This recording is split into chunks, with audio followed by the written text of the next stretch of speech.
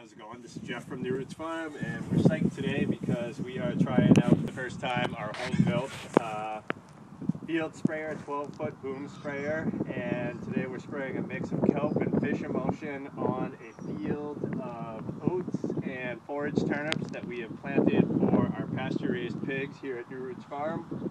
Our goal is to grow really high-brix or really high-energy forage for the pigs, and part of that program is applying minerals and foliar feeds throughout the season as we come up to the time that we actually graze the pigs on this pasture, which is going to be probably towards the end of June. And what we have here today is just a 3-point mounted sprayer, which we've made out of a 55-gallon drum, some scrap metal that we had at the farm, some store-bought tube and spray heads, a 12-volt DC pump, and a solenoid valve to control our flow, and it's just wired right to the 12-volt battery of the tractor. And we're going to give it a shot, see if we can get this field all excited and happy to be getting a drink of this fertilizer. And we're trying to do it towards the end of the day so that the sun doesn't burn the vegetation, and the stomata cells, which are what allow the plant to transpire,